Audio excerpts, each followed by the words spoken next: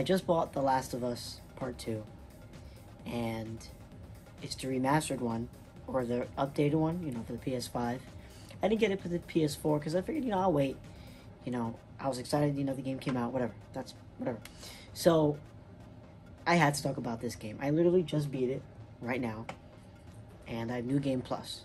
And I recently just beat the first one, just to get, I knew I wanted to buy it, but I kind of was blurry, like, on the storyline a little bit.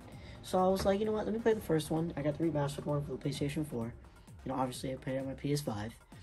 And I said, then I'll buy it. So I did that. So I'm, like, fresh in my mind what's going on, with Ellie and everything. Because, I remembered everything, but whatever, refresher. I played this game. I don't even know where to start. Like, this game is just, it's perfect. It's probably literally one of the best single-player games, hands down, that I've ever played in my life.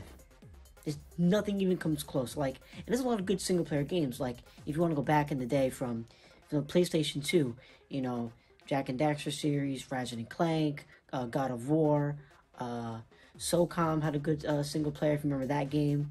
But it was multiplayer too, but, but games that were strictly single-player. Uncharted was very, very good too.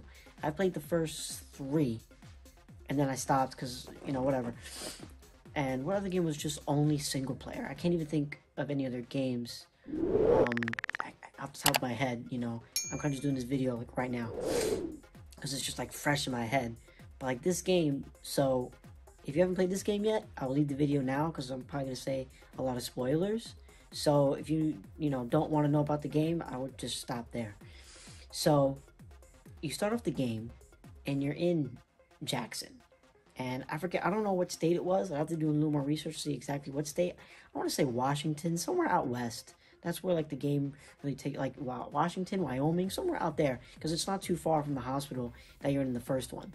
And the game, I've never played, and actually played a game where it fucks with your emotions.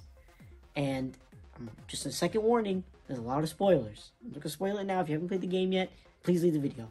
I want to hear my comments. Oh, you spoiled the game for me. Whatever. Just second one. That's my last one. In the beginning of the game, you play as Joel for a little bit with Tommy. Cool. Whatever. Casual, easy beginning. Nothing crazy. You're not really dealing with anything. He's just talking to Tommy about Ellie and what happened, right? So, you play as Ellie. You're doing this a run with your friend Dina, and you're doing a run, and eventually there's like a snowstorm, you get stuck for a while, you find Joel. This girl named Abby kills Joel. Joel's dead. I'm like, what? So I'm like, okay, we're about to kill this bitch. Like, I'm playing as Ellie, she's grown up, and I'm leaving out a few details, but this is like the gist of it. So I'm like, alright, we're gonna fuck this bitch up. Like, I can't wait to fuck her up. But then, Naughty Dog, they fuck with you. They fuck with you hard. So before that happens to Joel, they mess with you one time. This is the first time they mess with you. You play as Abby. So, and she's like, you don't really know what's going on. She's talking to her friend, Owen, and you don't really know what's going on between them two, male relationship, past, whatever. So that, you question that, and then you're playing as Abby. So you're like, okay, I'm playing as Abby. In my mind, I'm thinking, okay, I'll probably meet up with, like, Joel or Ellie or maybe some other survivors from Jackson, and something happens, And I was like, okay, this is cool. So you're playing as Abby, you meet up with Joel. And Joel and Tommy save Abby. They save her. But she was looking for them. Because what happened was, I'm fast forwarding a little bit, the reason why Abby wanted to kill Joel is because at the end of The Last of Us, the first one, Joel killed Abby's father. He was the doctor at the end of the game. He killed the last 3 doctors in the room, in the operating room with Ellie is. He's the one that's like, no, I'm not going to let you do it. I'm not going to let you do it. And, you shoot him in the face because, he's just standing there. And you kill the doctor, you take Ellie out, whatever. So, Abby was looking for them by herself. But you're playing as Abby, so you don't really know, you don't know that yet as, like, the player. So, it really, like, so that's the first emotion. It's like, okay, I'm playing as this girl, Abby, whatever. And you're with Joel and Tommy. Okay, we're gonna work together. Something's gonna happen. Maybe, I don't know, whatever. They save her. Then she kills Joel. So I'm like, okay, fuck this bitch. But then I'm like, wait, why did I play as her? Like, I'm mad confused. I didn't realize it was gonna be like some foreshadowing for the game. Like, I had no idea, right? So that's the first emotion. Then you play as Ellie. You go through. It's the time frame is within 3 days in Seattle. So, oh yeah, so Seattle, Washington. Oh, so I was right the first time. Anyways, so 3 days you play as Abby, and you go through things. You know, kill some clickers. You fight all these guys, whatever. You go through the whole storyline. Then after that, that's when you meet up. You don't meet up. You play as Abby from. So this is Ellie's timeline. Same 3 days, and then you play as 1, 2, 3, right, as Ellie. And then after that, once you're done with Ellie, it ends at a cliffhanger where Abby comes in to their little base that they have outside Jackson that they're commuting from. And then you play 1, 2, 3 as Abby. So you're starting out from day 1 as if Ellie was doing her day 1. And it kind of like conflicts a little bit because Ellie's looking for Abby, but Abby's leaving because of she's in part of this group and they're doing this. They want to attack another group. So then there's that. And then so you play as Abby. So you get to see her whole side of, Joel killing her father.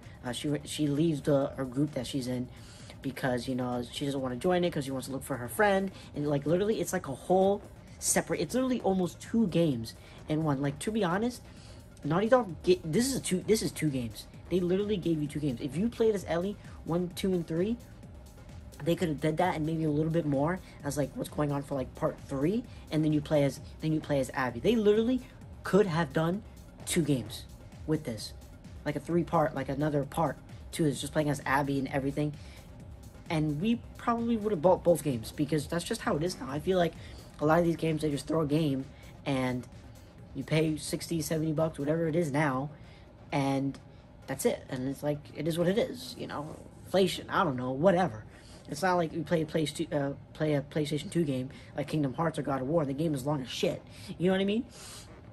Anyways, so they could have did Ellie's part, 1 game, Abby's part, 2nd game.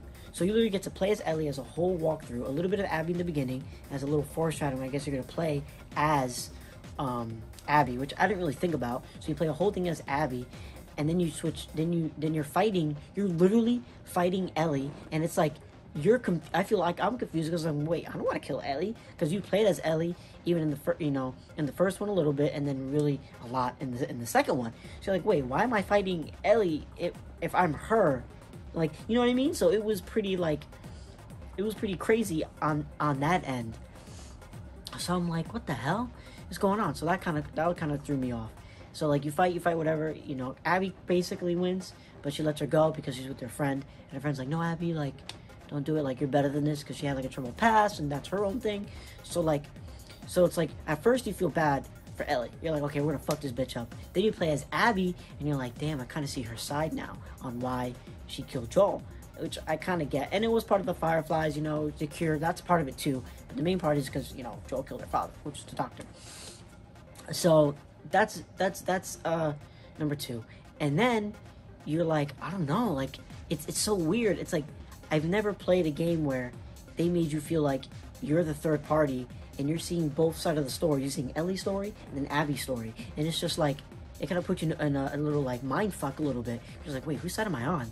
What am I doing? Like, I don't want to kill Ellie. But then you played as Abby so long and you meet her friends, and like her friends die and she's upset, and Ellie lost people and she's upset. And it's like whose side am I on? It's like, it's kind of low-key confusing, because then you play as Ellie and then you're fighting Abby at the end, and and if you ever played Metal Gear Solid Son of the Patriots for a PlayStation 3, if you remember the ending of that one, for all my Metal Gear Solid fans, if you know, it's Liquid versus Snake at the end. You're kind of just in like this fight, and it's kind of like that kind of fight with like Abby and Ellie. Why did I forget her name?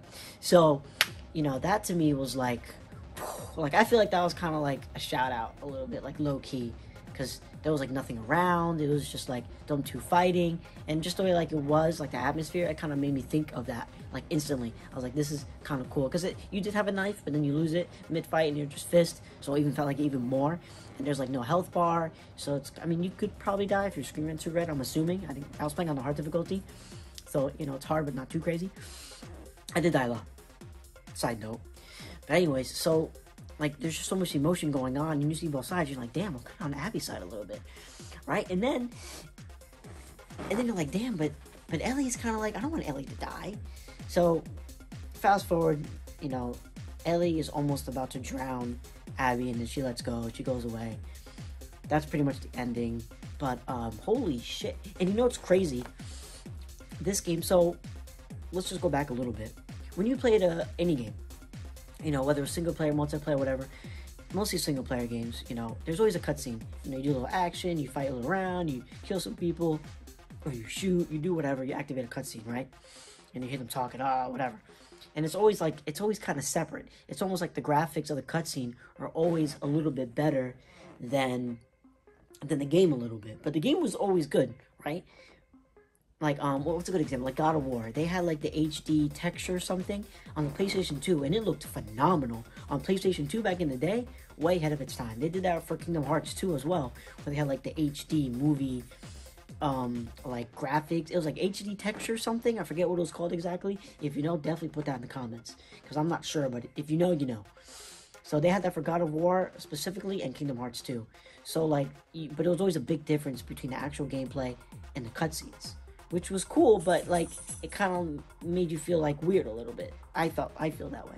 But with this game, literally, there's so many times where I died because I thought it was a cutscene. So like, you know, I'll be playing for a while, maybe like an hour or two straight, or X amount of time, you know, before the cutscene, and I'm like, oh, okay, I'm good. I gotta put my controller down for a minute, you know, because, you know, the PS5, you know, it's a pretty big controller, and I have small hands. So, like, after a while, you know, I kind of get, like, a little, like, weird, so I, you know, give myself a little break. You know, the controller's pretty big. So, anyways, so I put it down, and I'm like, oh, I'm getting attacked in the cutscene. I'm like, okay, you know, they're fighting, whatever. And it's like, then the square symbol's coming out. I was like, oh, shit. And then, like, I'm not pressing square enough, and I die. I'm like, oh, okay. Like, you literally cannot tell the difference between, like, the actual gameplay and the cutscenes. It's exactly the same. That's how good the performance and the graphics of this game is. I don't know if it was like that for PlayStation 4, like on that system, because I didn't play it on that system. I'm playing on the PS5 and the one that they enhanced for the PlayStation 5. So I can't tell you. If you do, let me know, because I actually don't know. The other game that did that too is Ratchet and Clank, the new one, which is called, I forget the name. Anyways, doesn't matter. Where like the cutscene, like it would end, and then there would no, like, you know, screen like blackout, or it would stop or load or nothing. There's nothing. It just goes right. It's literally in the game. Like, it's right there. So like doing that, it was like I was playing a movie. It was like I was at the movie theater, even though I'm playing on a small monitor. You know, it's like I was playing the game, but watching it at the same time. But I was moving the characters because there was no delay. It was right there. So add that effect to all the crazy emotion that they had with the characters, and then the graphics on top of that. This is probably the best single-player game out there right now. I don't think there's any other game that competes. Maybe number 2, in my opinion, but at the same time, I haven't played the new Far Cry, so that could be it too. The graphics are intense on that. I mean, the God of War 4, you know, that was good. You know, the graphics are hot on that, but the cutscenes is not the same. And if you know what I'm talking about, it's just, there's really no cutscenes, because it's the gameplay is the cutscenes, or the cutscene is the gameplay. And I've never really seen that in a game except Ratchet and Clank. But Ratchet and Clank, even though the graphics are absolutely like amazing, it's not like a realistic graphics. It's more like a galaxy, spacey kind of graphics. You know, not that it's bad, it's still amazing, but it's still more animation-y like that. Not that it's, you know what I mean? So like, way Last of Us, the first one and the second one is more like lifelike, you know, real stuff and stuff like that. So, you know, the game is just perfect. It's literally perfect. I mean, for me, the only thing that I noticed about the game that I didn't like, and maybe it was because of the difficulty, was not that I died. I mean, I still died a lot. I don't know how many times I died, but I died a lot. The stealth, I felt like it was really hard for some reason. I felt like I'll be, you know, crouched somewhere, and you're like, oh, there she is, and I'm like, huh? I'm like, how? I'm like, I didn't even see me. So maybe it could have been the difficulty, but I feel like The Last of Us 2, The Last of Us, the first one, I felt like it was easier to sneak around, you know? So, I don't know, maybe, because I played it on hard. Yeah, I just beat it on hard, yeah. I don't know. Anyways, but that's my take on this game, and if you don't have it, you need to get it. This game, well, if you have a PS5. Well, I'm assuming it's not too different if you play on the PS4. I'm assuming. I couldn't say. But regardless, I think this is probably one of the best single-player games I've ever played. I even think it beats Kingdom Hearts 3 for me. And that's a whole nother story. But that game was amazing too. But the way Naughty Dog did this is just, it's fucking fire. It's fire. Like, I don't know what else to say. Like, it's just so good. And for me, I've never seen so much content in one game recently. Because you know this, whether it's Call of Duty, any game you think of, they just they make a game, here you go. And then they give you all the DLC shit later. This game does not need a DLC. I mean, maybe they could if they wanted to. I doubt it. I don't think the story's left on a cliffhanger. So, I can't really see another game for it. I wouldn't.